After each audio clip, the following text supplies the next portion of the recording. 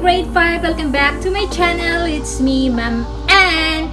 For today ay meron na naman tayong panibagong lesson tungkol sa ating Science 5 Quarter 3, Week 7 and 8. So, patapos na po tayo sa ating quarter lesson about electromagnetism. At the end of our lesson, you will be able to design an experiment to determine the factors that affect the strength of the electromagnet.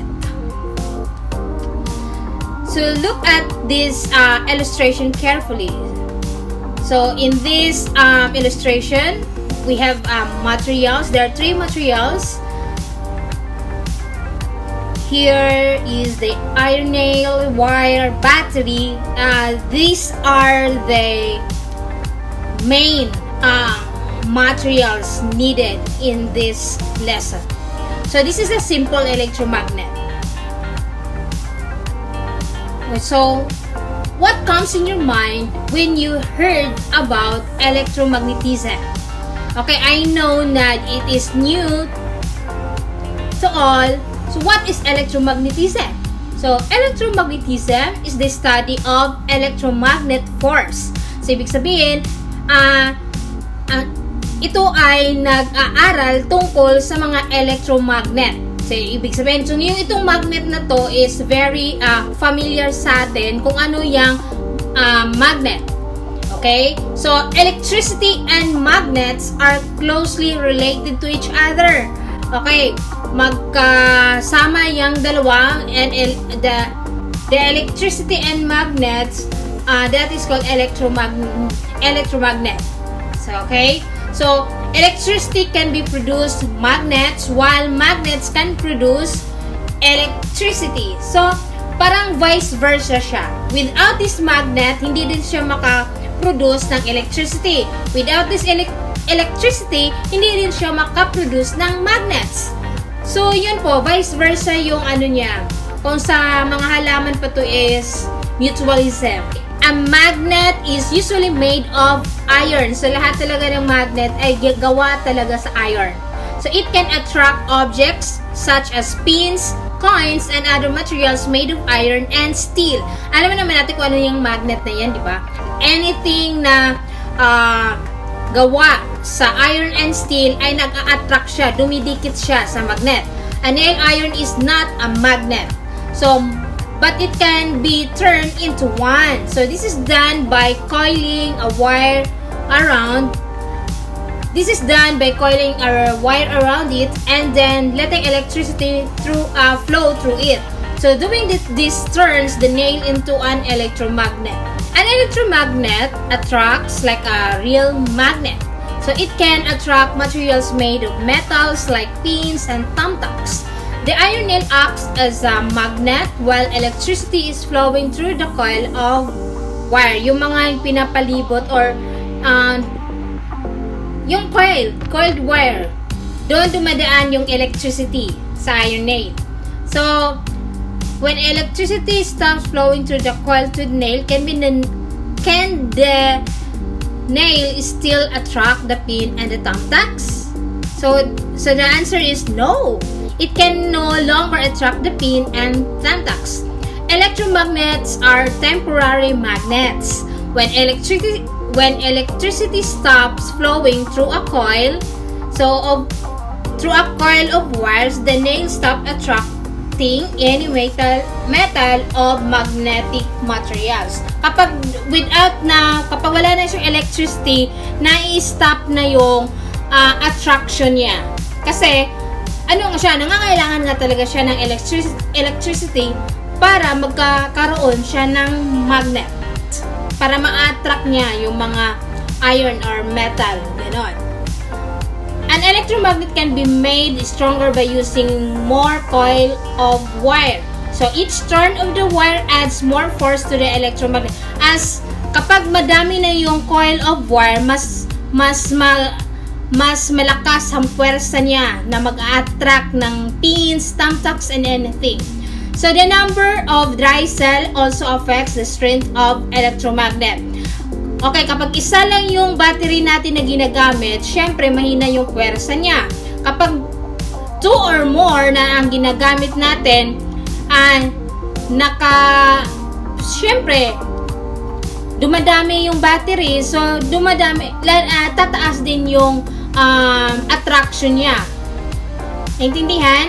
Kanina, factors to be considered in making a simple electromagnet, the coil of wires, kapag marami din yung coil nyo, and then kung marami din yung battery nyo, ibig sabihin po, mas malakas ang pwersa niya na magkaroon ng attraction. So, more dry cell mean more electrons flowing in the electromagnets, and therefore, stronger magnetism is produced. So, ang tawag niyan, magnetism na. Kasi, the electricity and magnet, so, there's a new term, magnetism. Magnets in different industries and businesses are usually used in electromagnet power device such as cranes, cutters, fax machines, computers, and etc. Powerful cranes use electromagnets to move scrap iron and steel or separate metals from recycling. And generators in power plants rely on magnets like the ones found in electric motors to produce electricity. So, transformers devices that use electromagnets to change high voltage electricity to low voltage electricity or vice versa are often used at homes and in offices. Some transportation systems use magnets like trains, subways, trolleys, and monorails are example of this. Scientists and engineers have been even developed maglev train which use electromagnets to flow above the tracks. So this eliminates friction, which helps the trains run faster than ordinary trains. So ito yung mga train na nasa ibang bansa na sobrang bilis. Tapos kuryente lang yung nagpapagalaw sa kanila. So in your learning test 1, help Ili and Maggie collect objects which are needed to make an electromagnet.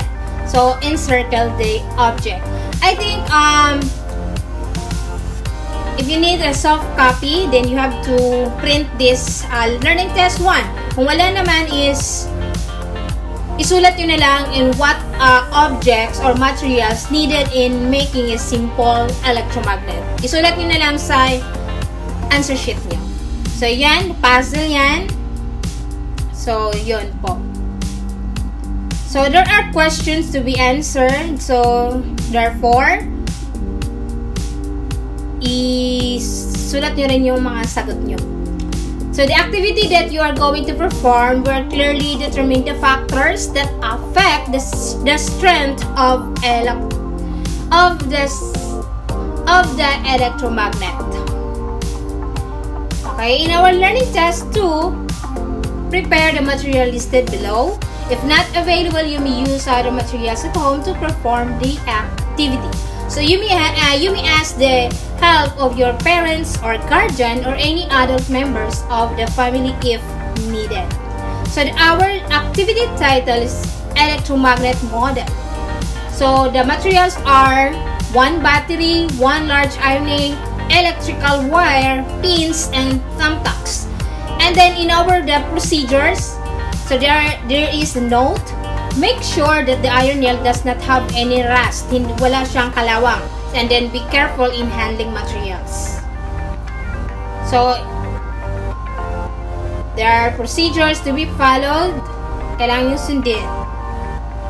There are questions to be answered. Ayan. In our learning test 3, inside the box, list down appliances that are commonly used at home. Put a check mark on the appliance where electromagnetism. Put a check mark on the appliances where electromagnetism is applied. Choose one appliance from your list and explain how electromagnetism is applied. Okay? Write as many as you can. Lahat ng appliances sa bahay nyo. Then, i-check nyo kung saan yun ang merong electromagnetism. Okay? Okay, then if pipili from that na after checking the electromagnetism, you have to choose, pili ka ng isa, then you have to explain how electromagnetism is being applied. Okay, so in our learning test 4, draw a device using electromagnet, then explain how it can be useful for home, school, or community. Consider the rubric below in doing the test. Draw. Draw. Guhit nyo lang. So, if you want 5 points, you should follow the description. The drawing and explanation represent a clear understanding of the concept. In your learning test 5, read each item carefully. Choose the letter of your answer. You have to write the letter in your answer sheet. Okay, there are 5 questions. And to sum up, at the center circle, so electromagnetism is the study about electromagnetic force. So, naka-distribute na yung definition niya or function or meaning. So, electromagnetism attracts like a real magnet. And then, it can be made stronger by using more coils of wire. And also, it is called a temporary magnet. Kasi nangangailangan siya ng electricity to work this magnet. And then, it can attract materials made of metals like pins and thumbtacks. Okay? So, that's all for today, guys. Thank you and God bless. And see you in quarter 4. And see you all in our quarter 4. Good luck, and wait, there's more. Answers and lists of copy are there in this description box. Thank you and goodbye. Bye-bye.